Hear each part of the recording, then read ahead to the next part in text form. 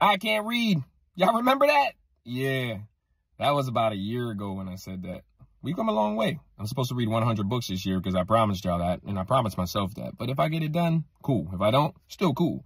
We're at about 51 books. This journey has been a wild journey. And now I see that I'm like a content creator. I didn't go into this to become a content creator, but I enjoy it.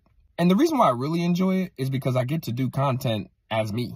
I'm letters. I'm all the letters. ADHD, PhD, MTV, BT, PH, S1, all of them. I got all of them. When I was coming up in school, they gave me every single letter. Now I'm here with all my letters as a content creator. With the letters, telling people like, hey, you could do it as a special ed kid. You don't got to have the best spelling. You don't have to have the perfect lettering, the great backdrop, and so much money into your content. You just need to be yourself and completely put yourself out there and allow people to just vibe with you. Your people are out there. They're just all over the world.